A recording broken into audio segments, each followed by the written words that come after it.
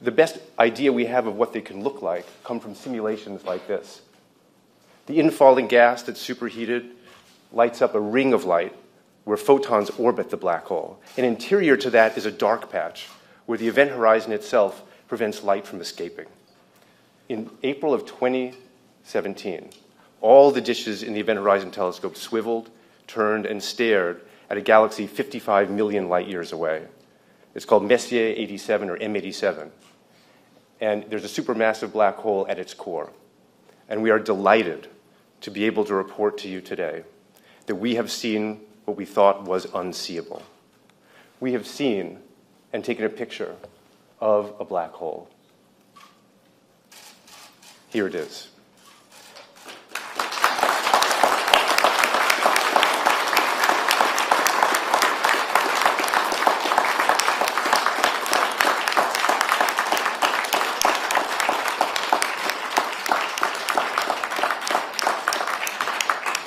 This is a remarkable achievement. What you're seeing here is the last photon orbit. What you are seeing is evidence of an event horizon. By laying a ruler across this black hole, we now have visual evidence for a black hole. We now know that a black hole that weighs 6.5 billion times what our sun does exists in the center of M87. And this is the strongest evidence that we have to date for the existence of black holes.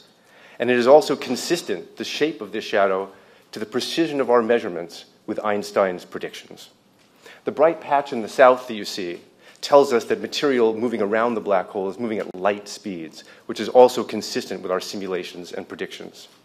And this image forges a clear link now between supermassive black holes and the engines of bright galaxies. We now know clearly that black holes drive large-scale structure in the universe from their home in these galaxies.